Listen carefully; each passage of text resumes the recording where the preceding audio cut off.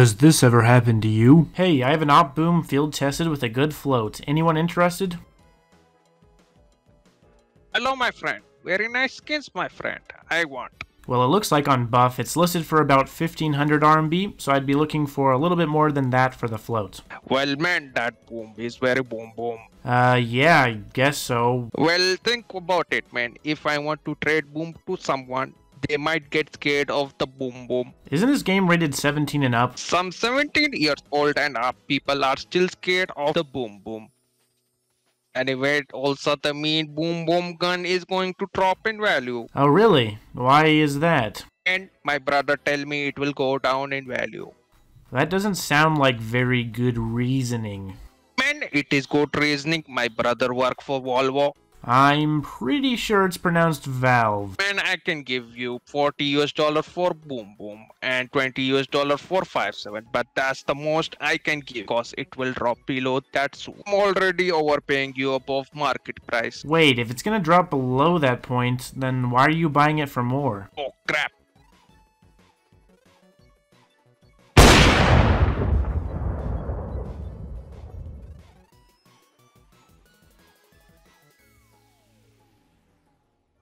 Hello everybody and welcome back to a brand new video. My name is Nalo and today we're going to be talking about sharking as the intro suggests. So if you guys are having a good Thanksgiving, you maybe can make it a little bit better by checking out my Discord server in the description below. I'm doing a little bit of a small giveaway on there for Thanksgiving, and we have a few other giveaways on there all the time, and a great investment chat if you want to go ahead and get some good recommendations for investments for CSGO. So let's go ahead and take a look at our sponsor for today's video, and then let's talk about sharking. The sponsor for today's video is skinport.com. Very thankful to have them as a sponsor. They're a great site to go to for all of your item needs. They have a huge selection of items and great prices across the board, so there's really no reason not to use them as a site. Be sure to use my link in the description below to go ahead and support me and also to support Skinport. They're a great site to use.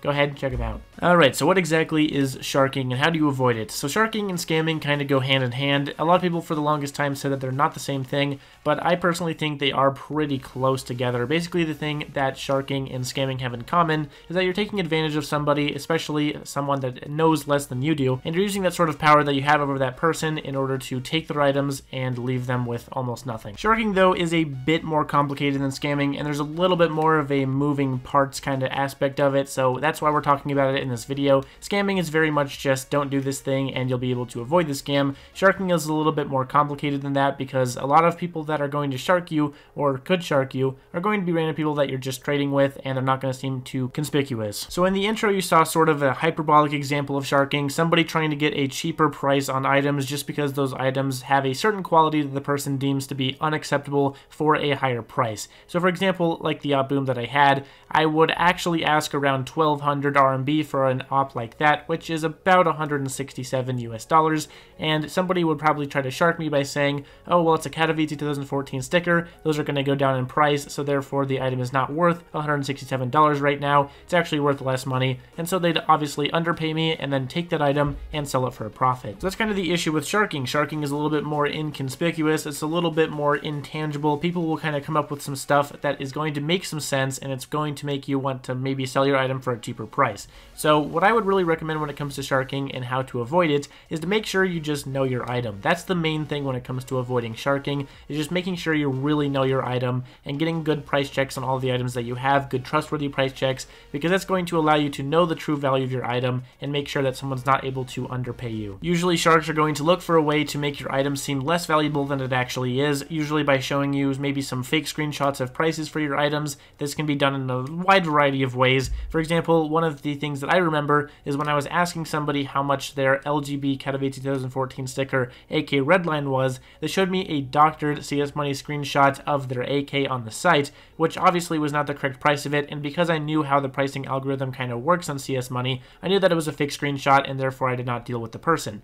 But obviously people are going to do stuff like that to try and get an edge over you. Obviously these items are not going to be worth what they're saying they are, and that's kind of where they get you. So on that same kind of note, obviously sharking can actually be done both ways. Somebody can come up to you and try to convince you that your item is worth less, and they can also try to convince you that their item is worth more. This is both sharking because the people are trying to convince you of something that is actually not true. Now scamming is a bit different than this obviously, because a scam is going to include the person just totally robbing you out of something and just taking advantage of you, or even just straight up stealing your account or your API using an API scam. So there's obviously going to be a lot more of a direct correlation with a scam and an item getting taken. It's not going to be so intangible where there's a little bit more of a value discrepancy. Another key aspect of sharking is that the person who's sharking you is going to be cognizant of the value of your item, and that's why they're going to be targeting you. So let me give you an example of a previous, very recent sharking attempt. Somebody was going for a very nice AK Blue Gem worth around $2,000, and they paid them only about $200,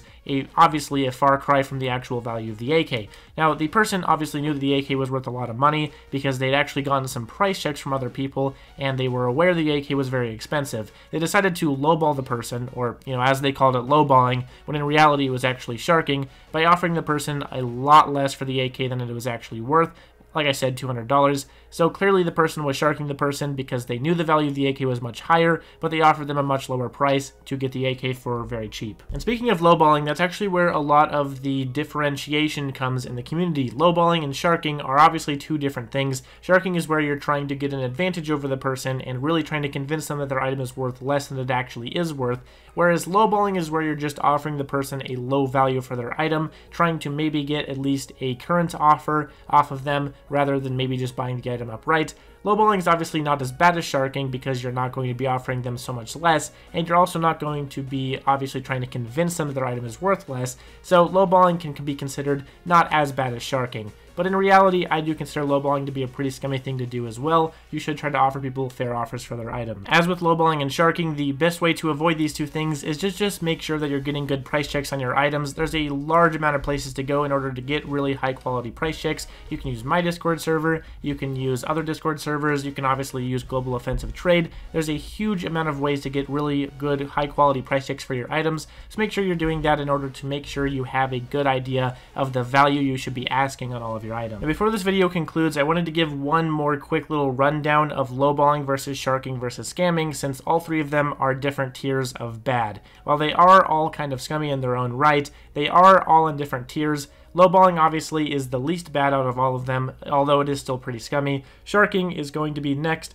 where it's kind of really still bad and a bad thing to do, but it's not as bad as scamming, because scamming in a lot of cases is going to take the entire account from the person. So that's kind of how they stack up against each other. Lowballing is bad, but not as bad as sharking. Sharking is bad, but not as bad as scamming. As a quick recap, sharking is basically where someone has the cognizant information of how much an item is worth, and they deliberately offer you a tiny amount of value for your item in order to try and convince you that your item is worth less money than it actually is. That way they can make a lot of profit off of you and obviously shark you in the process. Sharking is a very bad thing to do. It will ruin your reputation. It's ruined many people's reputation on Twitter that I've seen at least, and it's going to make you obviously a figurehead of hate and malice in the community. As with anything, the best way to avoid sharking is to do your research, make sure you have your due diligence done, and you have a good price check on all of your items. Like I said, lots of ways to do that, so just go ahead and explore, figure out the best way to get price checks on your items, and that's how you're going to avoid all of them. So guys, that's the video. Hopefully you enjoyed it. This has been in the works for quite a while. I've been wanting to make sort of an educational series on how to avoid getting scammed and sharked.